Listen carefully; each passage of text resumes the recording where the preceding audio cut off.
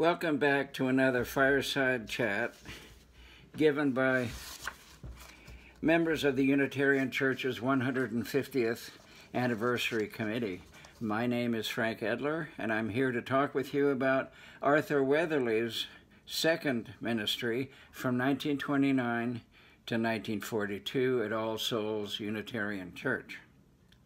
My earlier talk on Weatherly ended in 1919, after he returned to Lincoln from working in the South during World War I for the War Camp Community Service.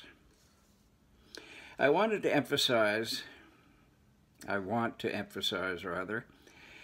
the church in November of 1918, at the end of the war, voted unanimously to bring Weatherly back to be their pastor for the year 1919. If there were any old wounds about his pacifism, they certainly didn't show up in this unanimous vote for his return. In addition, his experience of racism in North Carolina and Virginia made such an impression on him that when he returned to Lincoln in January of 1919, he refocused his ministry towards fighting racism and helping African Americans build their own community center. He was so committed to the community center that the African American newspaper, the Chicago Defender, mentioned, quote, great interest was being shown in Lincoln for the planning of a community center for African Americans. The Defender went on to say that, quote, the plot of ground has already been purchased and a drive is now on foot to raise the necessary funds for the building. Reverend A.L. Weatherly of the Unitarian Church is aiding very materially in this connection. Why then did Weatherly leave for Dayton, Ohio in October of 1919? It is unclear why he left. However, I do not think it was because church members still had old wounds regarding his pacifism. After short stays in Dayton and at Roslindale Unitarian Church outside Boston, Arthur and Clara in 1922 moved to the First Unitarian Church in Iowa City, Iowa, where they would stay until 1929. During this period when he was away from Lincoln, Weatherly did not stop attacking white supremacy and continued to advocate for social justice. In 1924, he wrote the first pamphlet on race published by the National Federation of Religious Liberals. In the 19-page pamphlet entitled The Unity of the Race, he clearly saw that the theory of inferiority used as a basis for the justification of European imperialism in Africa, India, and other regions was the same one used to impose an internal imperialism in the United States, first in terms of slavery, then in terms of Jim Crow servitude, not to mention the near genocide of Native Americans.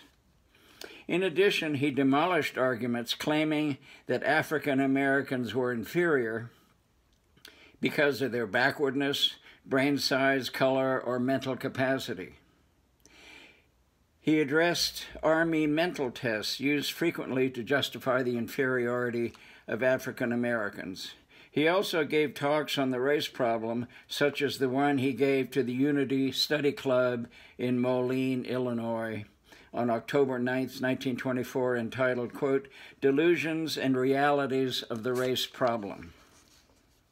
When Weatherly returned to Lincoln in March of 1929 to begin his second ministry at All Souls Unitarian Church, he found a changed Lincoln. After World War I, the city experienced an increase in both discrimination and segregation. Lincoln had its own chapter of the Ku Klux Klan with a clavern at 7th and Washington Streets. On September 11, 1925, the Klan sponsored a parade down O Street. After the parade, the celebration continued on Capitol Beach in the light of 3 large burning crosses on rafts in the water. The African American community, even before Weatherly returned, realized that their churches alone could not solve the problem of racial injustice and racial development.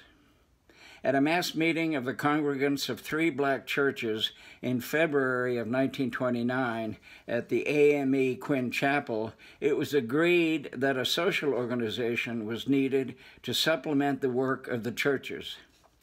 Since the Lincoln chapter of the NAACP had declined in the late 1920s, the black community decided to form a Lincoln chapter of the National Urban League, formed in 1910 to promote social and economic justice for African Americans. In 1933, during the height of the Great Depression, unemployment rates among African Americans were at times 4 to 6 times higher than unemployment among whites. The saying among black workers that they were the last to be hired and first to be hired was especially true during the Depression, when whites no longer had any scruples about taking jobs they previously felt were beneath them.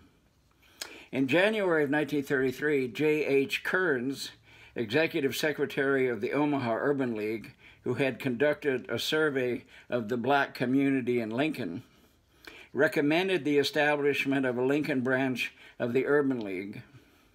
And in March of the same year, a committee consisting of Millard T. Woods, African-American executive secretary of the League, Weatherly, president of the League's board of directors, and Trago T. McWilliams, African-American vice president of the League, applied for membership to the Council of Social Agencies that coordinated and secured cooperation for welfare work. The Council accepted the League's membership. It marked the first time an African-American organization was accepted. The next year, the League became a member of the Community Chest. It was fortunate that Weatherly was also president of the Lincoln Social Service Club in 1933. During this time, the ripples of the Harlem Renaissance began to be felt across America, even in smaller towns like Lincoln. Alain Locke, called the father of the Harlem Renaissance, published an anthology of works by African Americans in 1925 entitled The New Negro, An Interpretation. This work challenged the old hateful stereotypes of African Americans and reveled in vibrant new forms of creativity. Aaron Douglas, who had graduated from the School of Fine Arts at the University of Nebraska in 1922, went on to become one of the premier painters of the Harlem Renaissance. In 1933, Locke wrote a slim book entitled The Negro in America, published by the American Library Association for distribution in libraries across the country. He presented his work as a, quote, summary and outline reading course, unquote, on interracial adjustment. He declared that if the scales of racial discrimination and injustice would ever fall away from the eyes of white people, they would be able to see, quote, the story of African Americans as one of the impressive epics of human history. Indeed, as a, quote, great folk epic.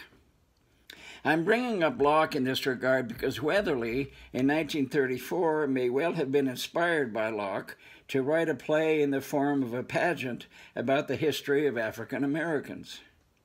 Assisted by H. Alice Howell, who created the drama department at the University of Nebraska and directed the university players, he wrote a play entitled An Achievement Unique.